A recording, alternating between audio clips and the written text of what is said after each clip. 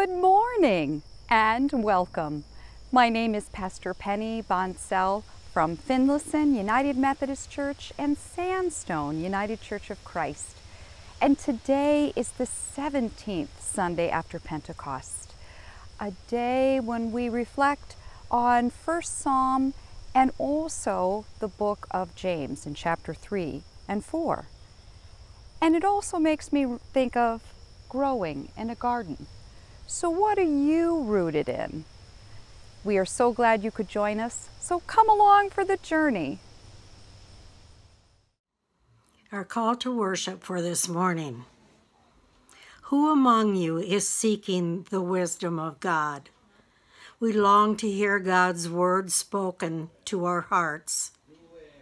Who among you is seeking God's bright and holy truth? We long to learn the ways of wisdom and righteousness. Who among you is seeking a spirit-filled life? We long to live lives of holiness and light. God grants God's wisdom generously to all who ask. Come near, people of God. Let us worship in wisdom and truth. Join us in singing, Bring Forth the Kingdom.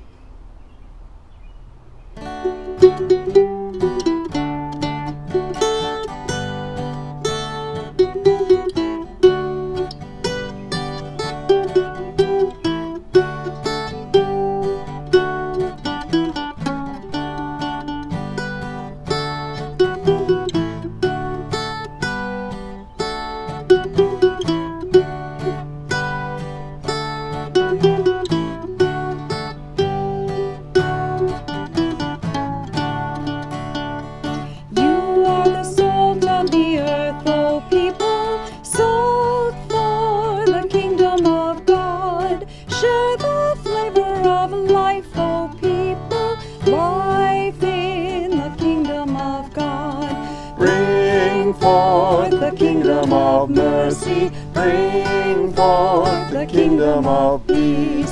Bring forth the kingdom of justice. Bring forth the city of God. You are the seed of the word, O people. Bring forth the kingdom of God. Seeds of mercy and love, our homeland. Love is the kingdom of God. Bring forth the kingdom of mercy. Bring forth the kingdom of peace. Bring forth the kingdom of justice. Bring forth the city of God.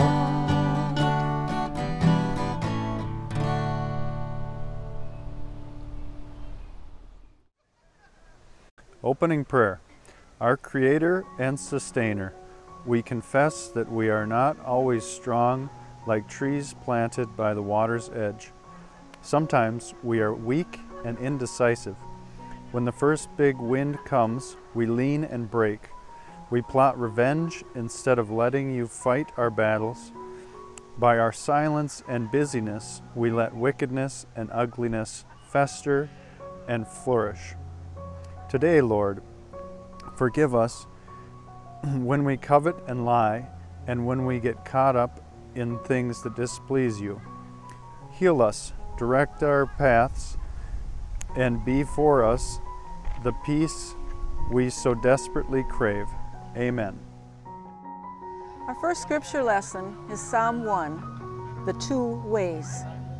Happy are those who do not follow the advice of the wicked, or take the path that sinners tread, or sit in the seat of scoffers. But their delight is in the law of the Lord, and on His law they meditate day and night. They are like trees planted by streams of water, which yield their fruit in its season, and their leaves do not wither. In all that they do, they prosper. The wicked are not so, but are like the chaff that the wind drives away. Therefore the wicked will not stand in the judgment, nor sinners in the congregation of the righteous. For the Lord watches over the way of the righteous, but the way of the wicked will perish. James 3. Two kinds of wisdom. Who is wise and understanding among you? Show by your good life that your works are done with gentleness, born of wisdom. But if you have bitter envy and selfish ambition in your hearts, do not be boastful and false to the truth. Such wisdom does not come down from above, but is earthly, unspiritual, selfish. For where there is envy and selfish ambition, there will also be disorder and wickedness of every kind.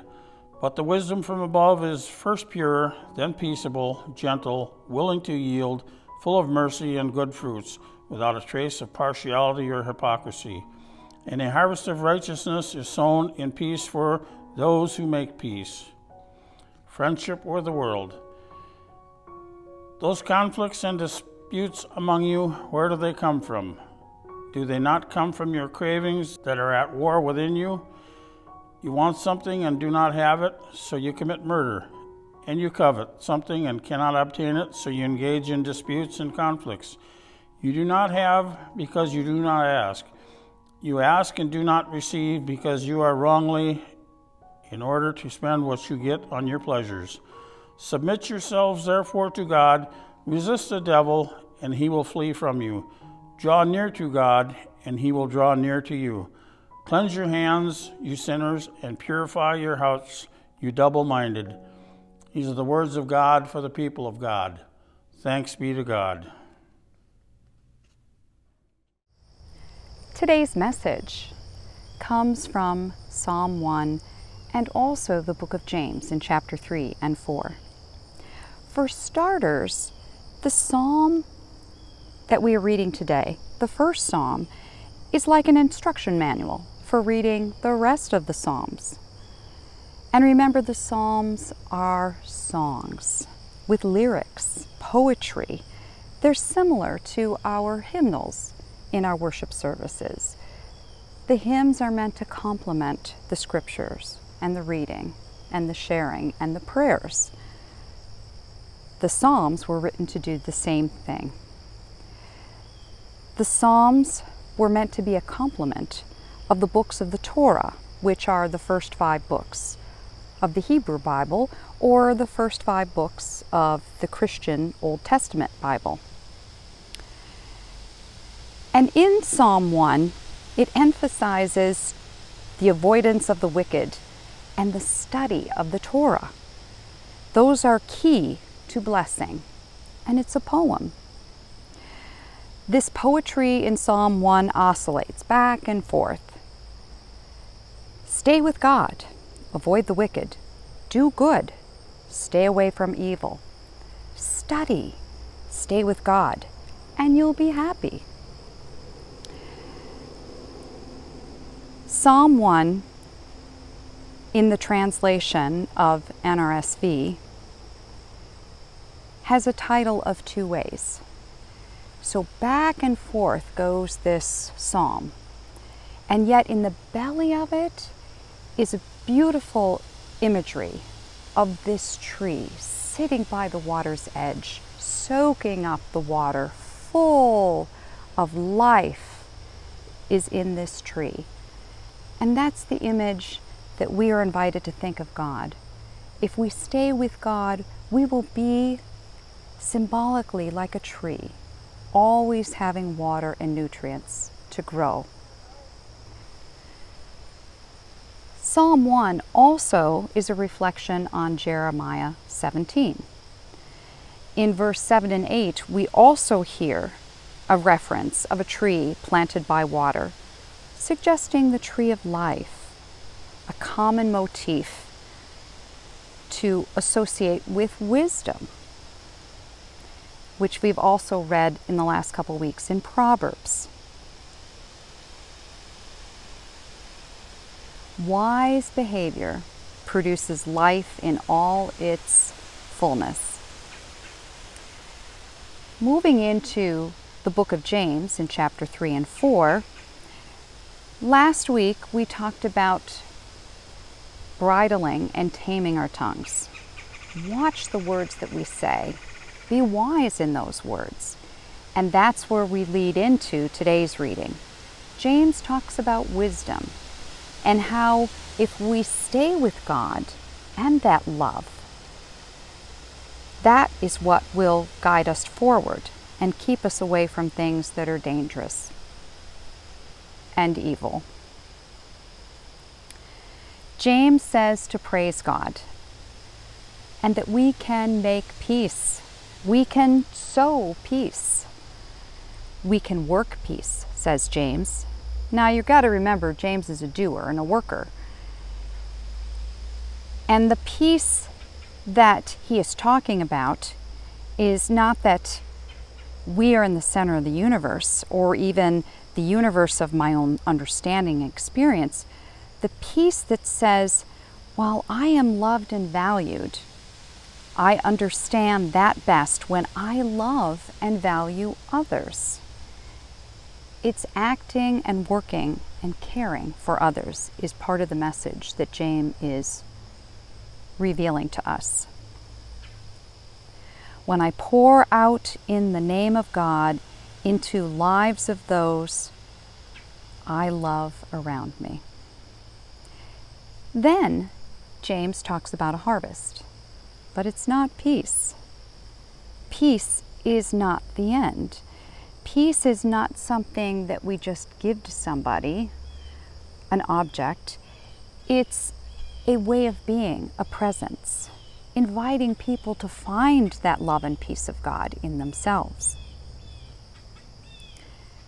And it sounds like work, which is the opposite visual that we may get, like peace. Okay, I'm just going to relax and have peace.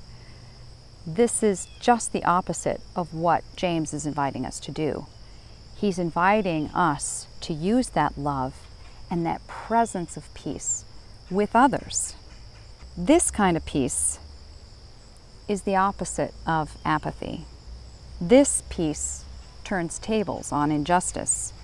This peace brings a sword that cuts through pretensions and falsehoods, through prejudice and oppression. Yes, and that takes work. Sowing peace is an all-consuming activity, but it is righteous. And that's the harvest that James invites us to. Righteousness. What is it? Well, Jesus called it a kingdom of God. It is the body of Christ, that living and loving together, that builds a sanctuary against the life that tears down and separates. It's about covenant, our relationships with God and with others. Righteousness is about living with God in the kingdom of God, on earth as it is in heaven. It's a way, and it takes work. And that's why it reminds us of that tree and growth. What are we rooted in? We're rooted in the love and peace of God. Amen.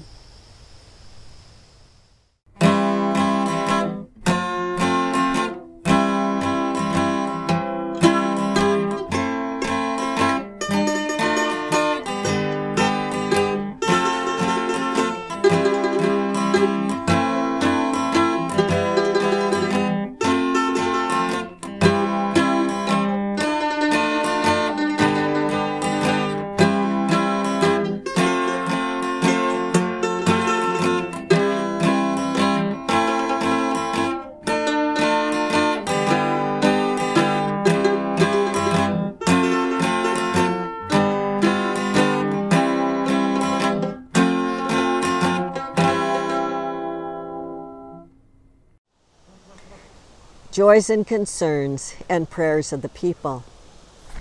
Dear God, guide us to you where happiness is found. Help us trust in you.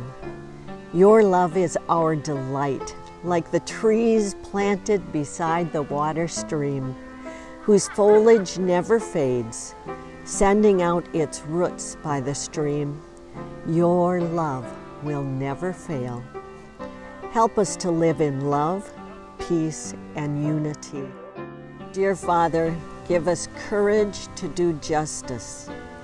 Forgive us when we lose our way. We pray for our church, our communities, our local government and our state government and our world governments. May your creative love and compassion fill our hearts and minds. Comfort those who have lost loved ones and who are mourning. Comfort those who suffer, especially those who are dying for their faith in other countries. We give thanks for this beautiful creation we call planet Earth. Help us to be the best stewards we can be. We ask all this in the name of Christ. Amen. Our prayer of thanksgiving. Gracious God, grant us the grace to be extravagant in the gifts we give to you. Help us to be wise and just in how we live with the resources we keep. Guide us in the way to lives that bear the fruit that is pleasing to you. Lives full of mercy and compassion. Free us from envy and selfish ambition that leads us away from you, that we might draw nearer to you. We pray in the love and hope that is Jesus our Savior. Amen. Please join me in the prayer that our Christ gives us, the Lord's Prayer. Our Father, who art in heaven, hallowed be thy name. Thy kingdom come, thy will be done on earth as it is in heaven. Give us this day our daily bread, and forgive us our sins as we forgive those who sin against us. And lead us not into temptation, but deliver us from evil. For thine is the kingdom, and the power, and the glory forever. Amen. We are so glad that you could join us today. May the love and peace of God resonate through you. Salam alaikum and shalom.